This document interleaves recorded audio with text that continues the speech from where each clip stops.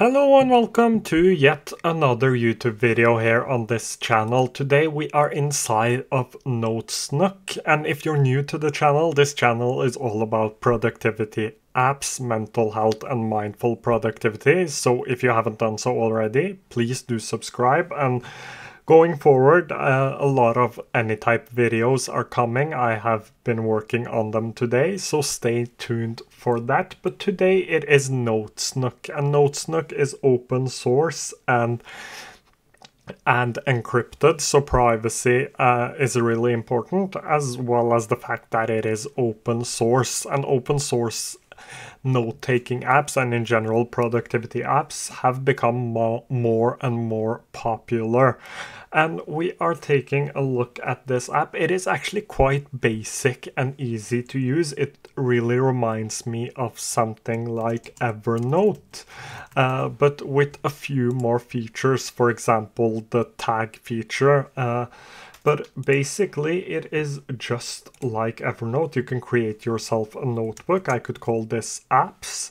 I could give it a description. I could add topics if I wanted to, and I could just create my notebook, and I could start adding a note. Let's say I wanted Notesnook as a note inside of here, and I could just start writing. As you can see, it has some formatting options as well as 3 different fonts, so you could have a sans serif, a serif, or a monospace, whatever that is.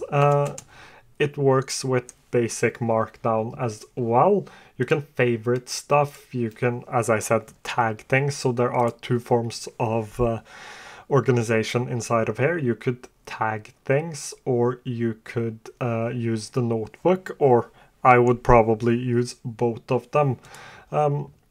Monographs is basically a way to share your notes. You could write a note and share it to someone, share it, as they say, in a secure and private way. You can add reminders, which is sort of in a beta stage yet. I would probably use this as a daily task feature to give myself different reminders. To get repeated reminders, you have to pay for the premium plan. I will get into that a little bit later. It has a dark mode as well. If you wanted to use a dark mode, I am sticking with the light mode. I prefer light mode for videos. I should probably do more light mode videos inside of Anytype as well.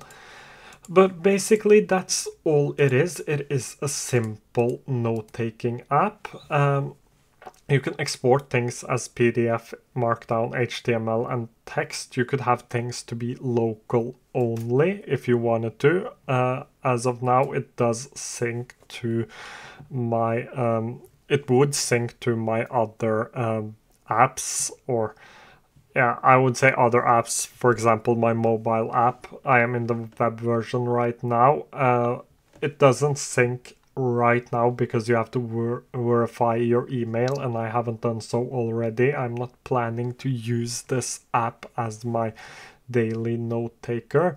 You can link it to notebooks actually, which is quite cool. So you could link a note into your notebook. But can you actually move them into a notebook? It doesn't seem like it. You can have a read-only view, so it has a few functionalities inside of here.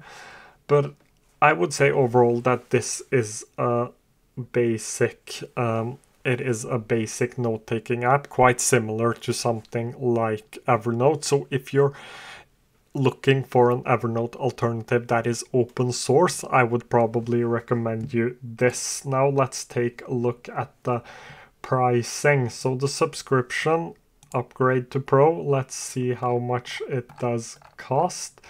So it costs around $5 each month, 64 Norwegian kroner. So I would say that's around $4.5–5 each month, which is quite a good pricing. So again, I would recommend this as a Evernote alternative for people looking for an open source